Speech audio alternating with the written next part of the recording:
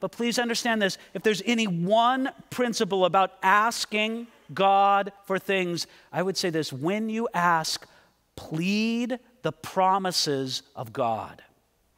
This Bible, this book, is filled with promises.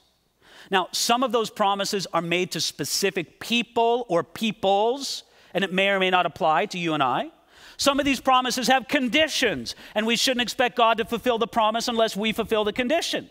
But keeping in mind who the promises are made to, and keeping in mind the conditions that may be attached to promises God makes, we can plead the promises of God. And that's something that I think that generally speaking, we don't do enough when we pray. You've heard me say, because it's true, although I got to say, it's been a few years since I've done it. But there's been times that I've been in prayer and pleading the promises of God that I'm just trying to say, and I've held my Bible up to God so that he could see the verse himself. Right here, you wrote it. I'm not making this up. You said it, God. Read it for yourself.